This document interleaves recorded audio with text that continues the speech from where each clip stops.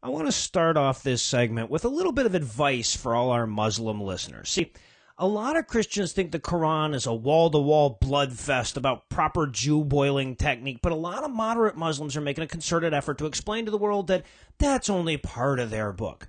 Now look, after reading more than 80% of this book, I can say with certainty you're better off with this misconception. Look, Muslims, let people think your book is badass and evil, because if they look past the murdery bits, all they're going to see is definitive confirmation that some schizophrenic yelled at a guy with a pen for 23 years. Yeah, and not in a good way, like John Nash. Yeah. Muhammad never quite managed any Nobel quality stuff, did he? No. Right. Also, that reminds me, it's been a couple of weeks since I told the guy who sent us the apologetics email to go fuck himself. Fuck you, dude. Check.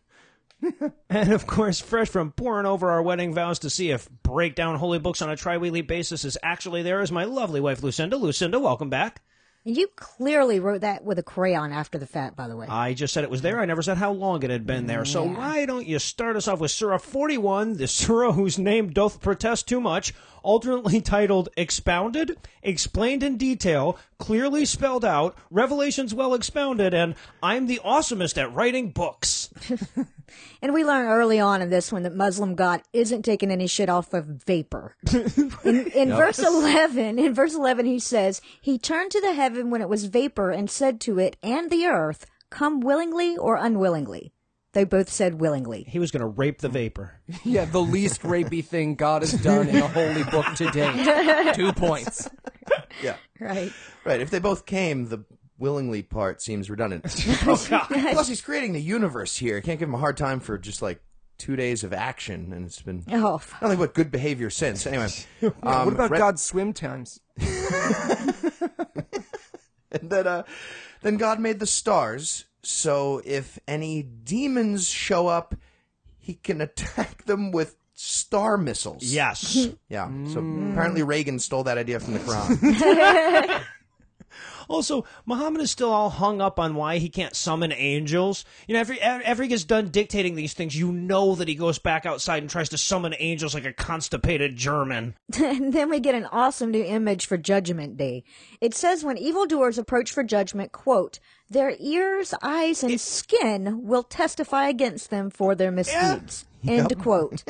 And how can you not literally picture somebody's eye with a little mouth going, he jerked off in the shower and made me watch? Some eyes, some ears, stupid ears. Foreskin gets all mad. I can tell you firsthand about everything that happened. You wouldn't believe what I've been going through. Well, there's your out right there, guys. Just line up behind me and you'll be standing in line for all eternity. Yeah, right. Yeah, exactly. Please stop. It's fine. Just go to hell. And then, no, my elbow's still talking. There's so many chickens in that coop. So many chickens in that coop. Sorry about your elbow. But doesn't this also show what a half-assed God Allah is? He can't even keep track of shit without asking your skin and your eyes what you've been up to. Get some omniscience, asshole. Right? He does finally get around to explaining why it was written in Arabic, though. Mm-hmm. And apparently it's because if it was some other language, it would be hard for people to understand, instead of a universal language like Arabic. Yeah. Second only to Arabic Pig Latin. Can I tell you guys how clear this book is? I love you. Yeah.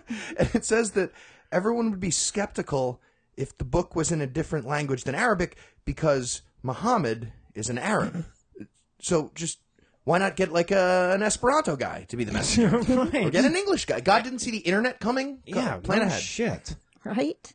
And then we close on a classical bit of, well, if they doubt my claims, I'll claim them again, argumentation, and this one is over. Yeah, nice to have everything so clearly expounded. And then we're off to Surah 42, titled alternatively, Life, the Universe, and Everything. But not really, because this book sucks, so it's called The Consultation. Yeah, and apparently this is where God revealed to Muhammad that he needed to go take over Mecca.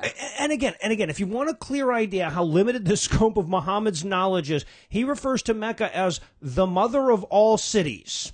Yeah, Constantinople, Baghdad, Beijing, and Ogallala, Nebraska. Oh, man. How great would the Hajj be in Nebraska? Just run, damn it, it keeps you warm. They'd be running. We do have no Jews here, though. Already got plenty of experience with religious idiots and stampedes. So yeah, that works exactly. well. This is also where it says that God could have made heaven and hell just, right next to each other, adjacent, so the good Muslims could watch the Jews suffer like a torture zoo, but he chose not to. Which means Muhammad was clearly pissed about there not being a torture zoo. He must have asked, yeah. Much like myself. People at the Disneyland complaint departments are very rude. Foreskins off for Harambe.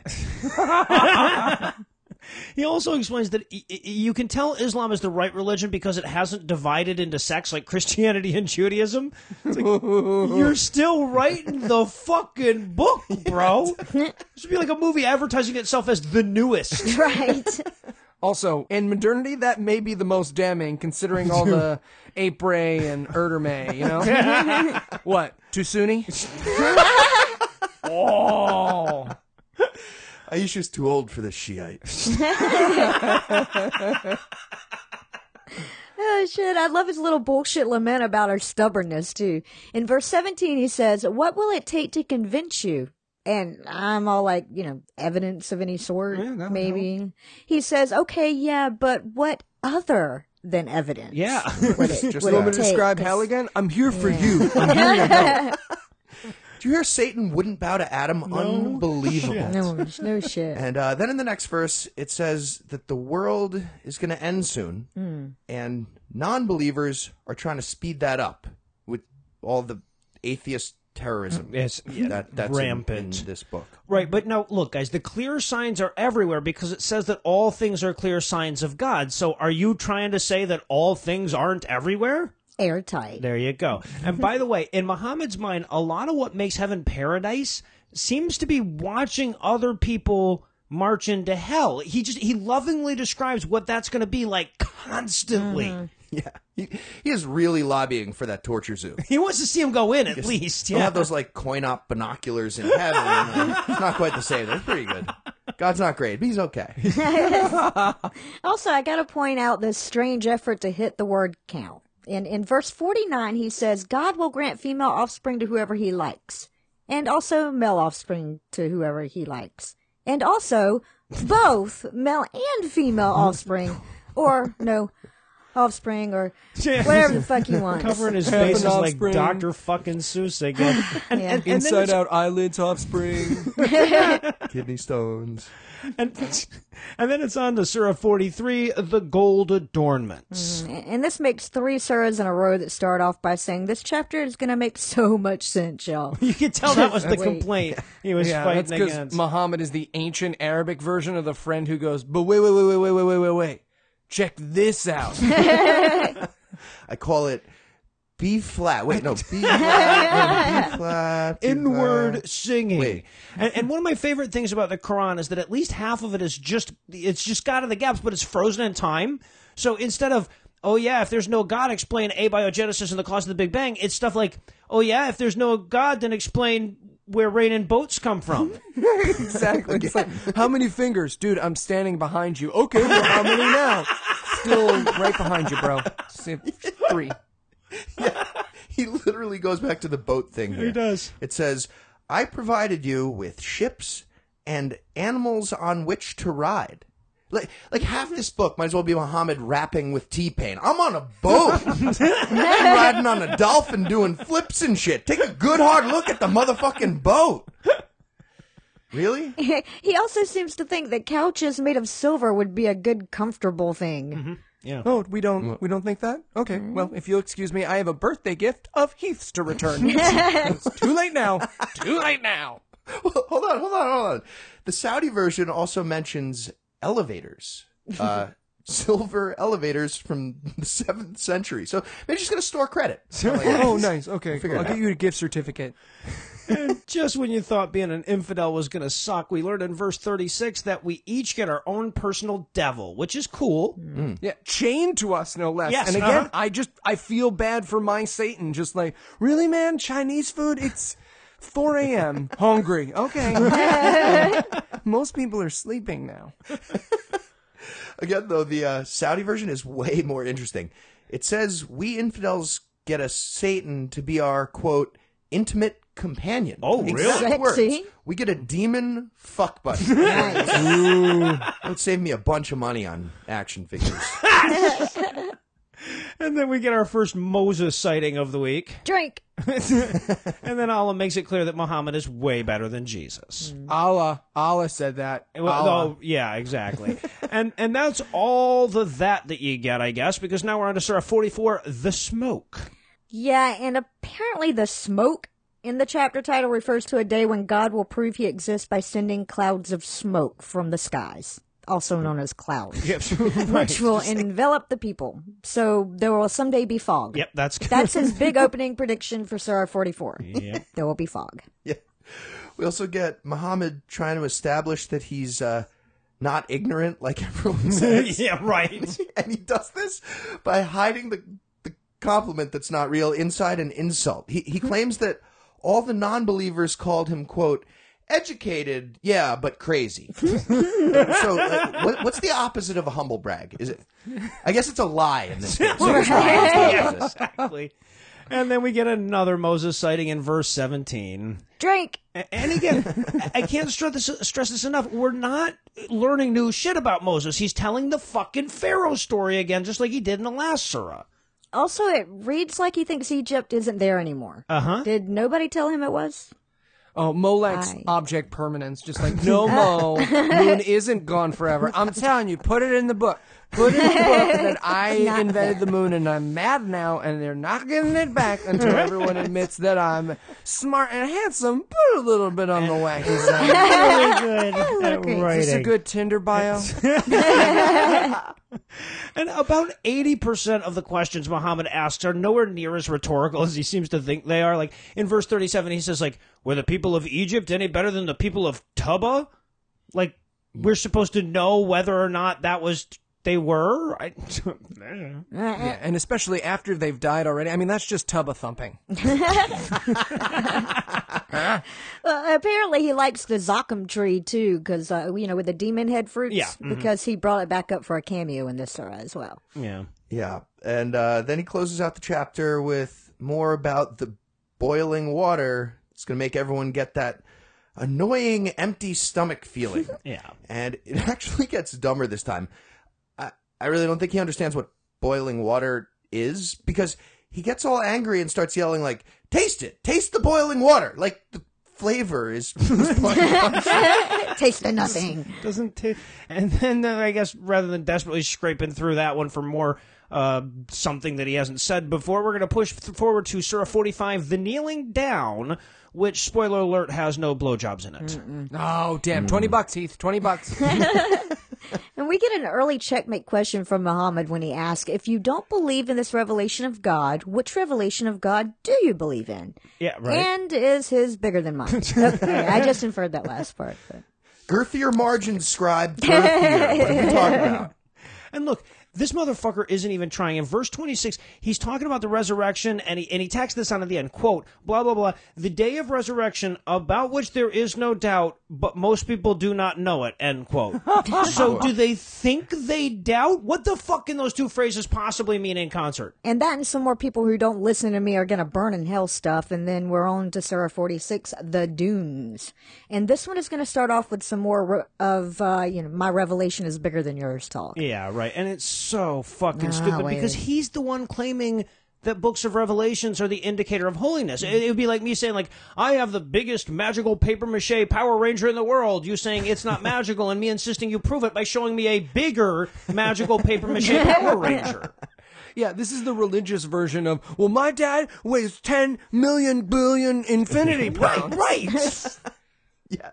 And then one verse later, Muhammad accidentally grants magical powers to an enormous papier-mâché Power Ranger. Right. He basically says, just wait for Judgment Day, you fucking heathens. You're all going to pray to your false deities, but they're going to stop doing magical god stuff with...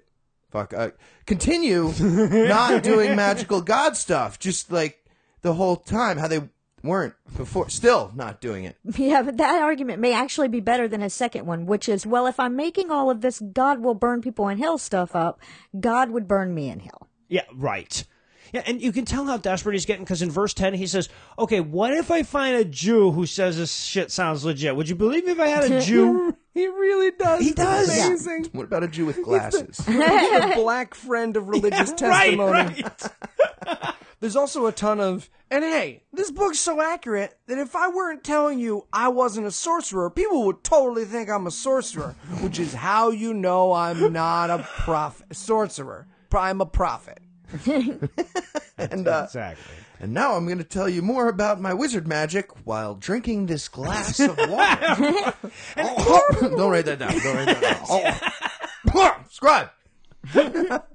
And every argument is just as circular. Later on, he says, hey, look, other towns have been destroyed before, right? And none of them were Muslim towns because I'm still writing the book. Therefore, all the previous religions must be wrong. Mm-hmm. It'd be like me running for president on the platform that I didn't authorize the Iraq war. And I'm going to build a wall around Mars and send them the bill. You're right. And when they're not circular, they're just insane. Like, after that, he says, and remember that time God sent a bunch of demons to listen to the Quran, and the demons all thought it was really good? How do you explain that? What? Yeah, sure, you assholes don't like it, but Debert and Raper gave it 2 tentacles up. For something. And then we move on to our final surah of the night, number 47, the self-titled Muhammad. Yeah.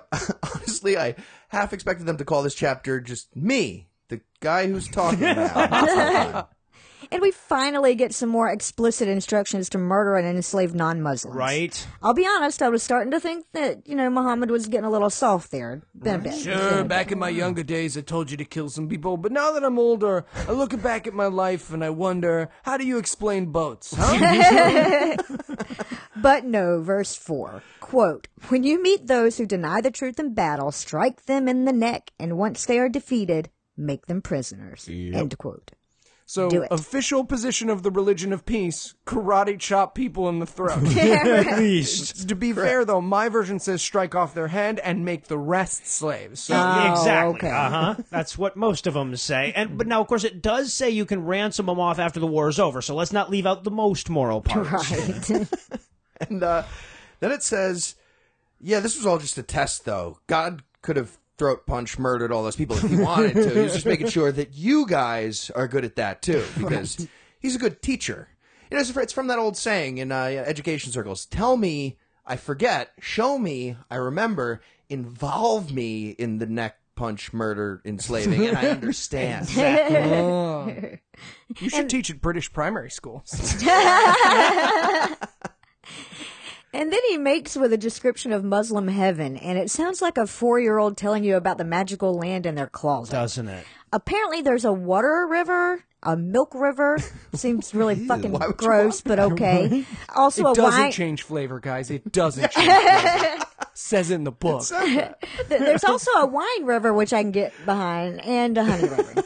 And all the beds are made of wet sugar. Yeah, right? What the fuck? Really? Also, there's a lot of fruit. Mm-hmm. And you can tell that even the scribe was looking at him going, that's it? You don't want me to, maybe add streets of gold or a few virgins? Or Sounds kind of crazy. Because right after that, he launches into this unprovoked reminder that the other option is bowel-boiling soup world. Yeah, right. So, well, in my version, he takes a minute to point out how clever that is. He's like, you see, the good people get water, so do the bad people. I'm gonna tell you what a great poet I am in a second.